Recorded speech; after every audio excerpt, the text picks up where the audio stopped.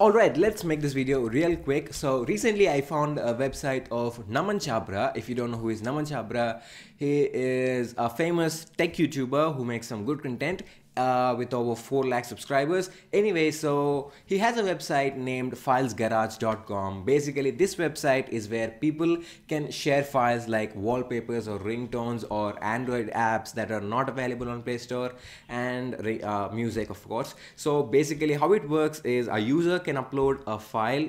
The file can be a ringtone, or it can be a wallpaper, or it can be a APK, and after he uploads the file, it is sent for a review to the admin, and if the admin approves it, it will appear on the website. So basically you go into the website, you search for the file you want, and if that file is available, you can actually download that file to your computer.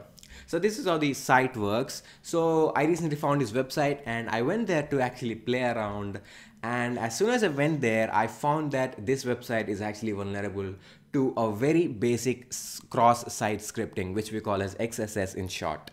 So yeah, I found out that it is vulnerable, and soon after that I did the XSS, I did the cross-site scripting, and it came out to be the website has a very serious problem. So what I was able to do is for every page, for example, let's say a user uploaded an image or a wallpaper. Okay, so and if the admin approves that upload, it will be appearing on the website, and now all the users can download it. I mean, anyone who visits the website can download it and can make comments. I mean, they can give reviews, and they can give their feedback or reviews to the for that specific file, and that review appears like Facebook comments under the file.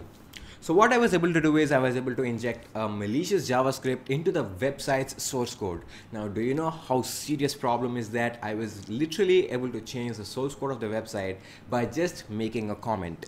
And yes, I did that to test if it works, and it worked out. And what I did is I was actually able to show a pop-up.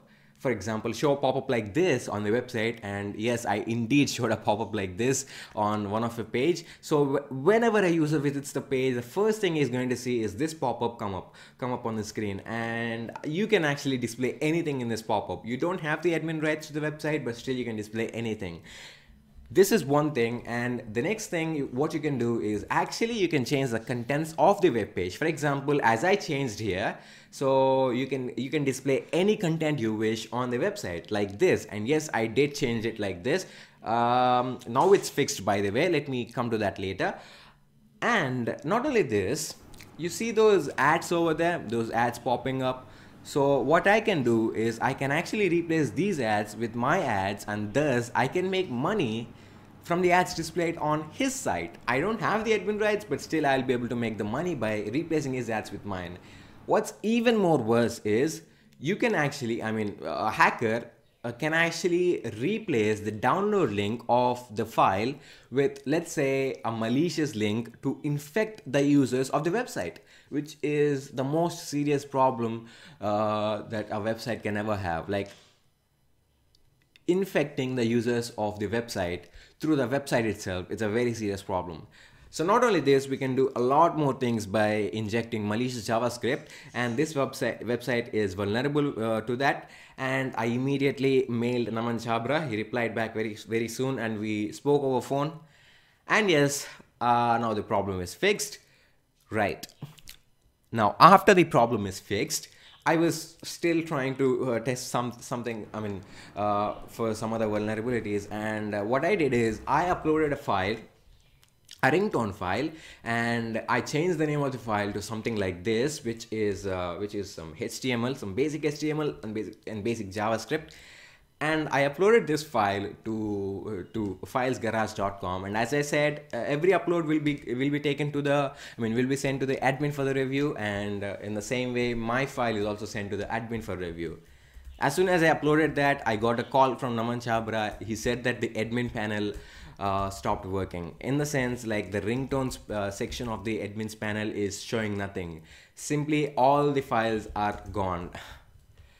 That is one more serious problem. So yeah, he has given me access to his hosting, to his FTP, and I went there and I saw and I checked the code, And what I found is, yes, indeed, this happened indeed, because I uploaded the file with this name, and this file actually affected the admin panel, and it's not showing any files in the admin panel for the admin to approve or reject. So I fixed it, and now it's working, and now the problem also seems to be fixed. So that's it. That's what happened. A really quick overview of what I did. So yeah, I actually recorded my screen while I'm doing this, so I have the footage of all of this, but I don't want to upload it in, I don't want to include it in this video, or I don't want to upload it on YouTube, because you know, YouTube has been giving me a lot of troubles recently, and I don't want any more trouble. But anyways, if you want to watch this video, watch this live video of how I did it, then you can go to my Facebook page. I have already uploaded the video there. I've already uploaded how I did it, like a full video, like the time I'm doing this thing. I actually recorded my screen, and I do it all the time anyways. And yeah, I uploaded it there. If you want to check out the video, you can go to my Facebook page at facebook.com/techraj156, and you can go there, and I uploaded it. It'll be the most recent upload, so you can go ahead and you can check it out. And also, when you go to my Facebook page, don't forget to leave a like. Come on, okay? And yeah, that's it. Thanks for watching this video, and hope you liked it. Well, see you in my Facebook page. Just go to my Facebook page and you can watch the video, and don't forget to leave a like. So thanks guys for watching. I'll take a leave. Cheers.